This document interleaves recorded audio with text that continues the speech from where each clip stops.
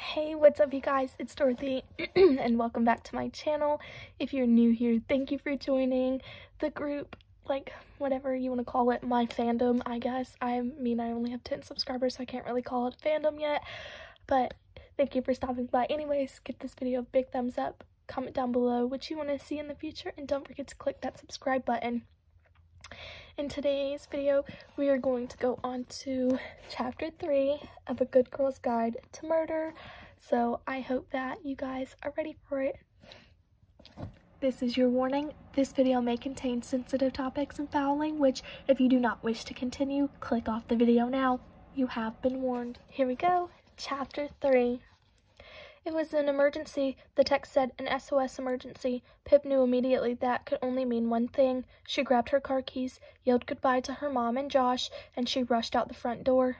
She stopped by the store on her way to buy a king-size chocolate bar to help mend Lauren's king-size broken heart. When she pulled up outside the Gibsons' house, she saw that Kara had the exact same idea, except for Kara's post-breakup first aid kit was more extensive than Pip's. She had also brought a box of tissues, chips, and dip, and a rainbow array of face mask packets. "Ready for this?" Pip asked Kara, hip bumping her and greeting. "Yep, well prepared for all the tears." She held up the tissues, the corner of the box catching the ends of her curly ash-brown hair. Pip pressed the doorbell and both of them winced at the mechanical song. Lauren's mom answered the door. "Oh, the cavalry is here," she smiled. "She's upstairs in her room." They found Lauren fully submerged in a duvet fort on the bed, the only sign of her existence a splay of ginger hair poking out from the bottom. It took a full minute of coaxing and chocolate bait to get her to the surface. "First," Kara said, prying Lauren's phone from her fingers, nails bitten to the quick. "You're banned from looking at this for the next 24 hours. "He did it by text," Lauren wailed, blowing her nose and shooting an entire swamp into the tissue. "Boys are dicks," Kara said, putting her arm around Lauren and resting her sharp chin on her shoulder. "You could do so much better than him." "Yeah," Pip broke Lauren off another line of chocolate. "Besides, Tom always said passively when he meant specifically." Kara pointed eagerly at Pip in agreement. Massive red flag. "I passively think you're better off without him," said Pip. "I atlantically think so too," added Kara. Lauren gave a wet snort of laughter and Kara winked at Pip in unspoken victory. "Thanks for coming, guys," Lauren said tearfully, her pale eyes swollen and puffy. "I didn't know if you would. I've probably never neglected you for half a year to hang out with Tom, and now all I've been is third-wheeling two best friends." "That's crap," Kara said. "We're all best friends." "Yeah," Pip nodded. "Us and those 3 mediocre boys we allow to bask in our delightful company." Kara and Lauren laughed. The boys, Aunt, Zach, and Connor, were all currently away during the summer break. But of her friends, Pip had known Kara the longest, and yes, they were closest and unsaid thing. They've been inseparable ever since 6 years old. Kara had hugged the tiny, friendless Pip and asked, Do you like bunnies too?" They were each other's crutch to lean on when life got too much to carry alone. Pip, though only 10 at the time, had helped Kara through her mom's diagnosis and death, and Pip had been her constant 2 years ago when Kara came out. Ready with the steady smile and phone calls into the early hours, Kara wasn't the face of a best friend, it was the face of a sister. By extension, Kara's family was Pip's second. Mr. Ward, in addition to being her history teacher, was her territory father figure behind her stepdad and the ghost of her first father. Pip was at the Ward house so often she had her own mug with her name on it and a pair of slippers to match Kara's and her older sister's, Naomi's. "Okay," Kara lunged for the TV remote. "Rom-coms or films where boys get violently murdered?" It took roughly 1.5 terrible films from the Netflix backlog for Lauren to wade through denial and extend a cautionary toe toward acceptance. "I should get a haircut," she said. "That's what you're supposed to do?"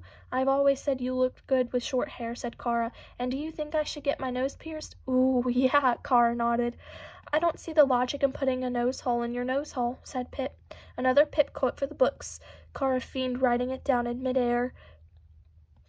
What was the one that got me the other day? The sausage one, Pip sighed. Oh, yeah, Kara snorted. So, Lore, I was asking Pip which pajamas she wanted to wear, and she just casually says, it's sausage to me, and didn't realize why that was a weird response.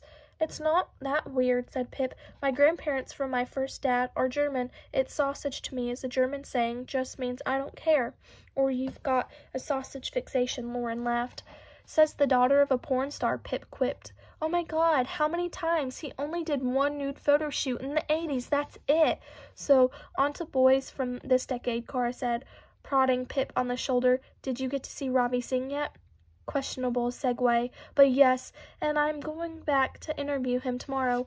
I can't believe you're already started your capstone project, Lauren said with a dying swan dive back onto her bed. I want to change mine already. Famines are depressing. I imagine you want to interview Naomi sometime soon. Kara looked pointedly at Pip. Yeah, can you warn her I might be stopping by next week? Sure, Kara said, then hesitated. She'll agree to it and everything, but can you go easy on her? She still gets really upset about it sometimes. I mean, he was one of her best friends. Actually, probably her best friend. Yeah, of course, Pip said. What do you think I'm going to do? Pin her down and beat responses out of her? Is that your tactic for Ravi tomorrow? Ha! Lauren sat up then with a snot-sucking sniff so loud it made Kara visibly flinch. Are you going to his house then? She asked. Yeah, but what are people going to think if they see you going into Ravi Singh's house? It's sausage to me. Pippa Fitz and Bowie, 8119. Capstone Project, log entry 3. I'm biased. I know I am, for reasons I don't even know how to explain to myself. I want Sal Singh to be innocent, reasons carried with me since I was 12 years old, inconsistencies that have nagged at me these past 5 years.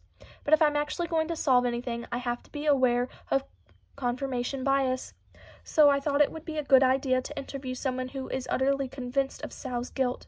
Stanley Forbes, a journalist at the Fairview Mail, just responded to my email saying I could call at any time today. He covered a lot of the Andy Bell case in local press and was even present at the court hearing when she was declared dead a year and a half later. To be honest, I think he's a poor journalist, and I'm pretty sure the Singhs could sue him for defamation and libel about a dozen times over.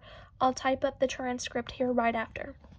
Transcript of interview with Stanley Forbes from the Fairview Mail newspaper.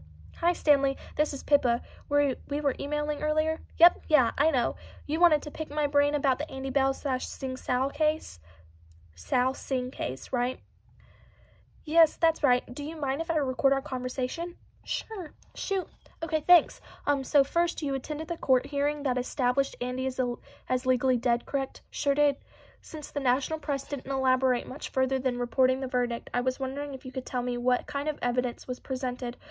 So the main investigator on Andy's case outlined the details of her disappearance, the times, and so on, and then he moved on to the evidence that linked Sal to her murder. They made a big deal about the blood in the trunk of her car. They said this suggested that she was murdered and her body was put in the trunk to be transported somewhere else.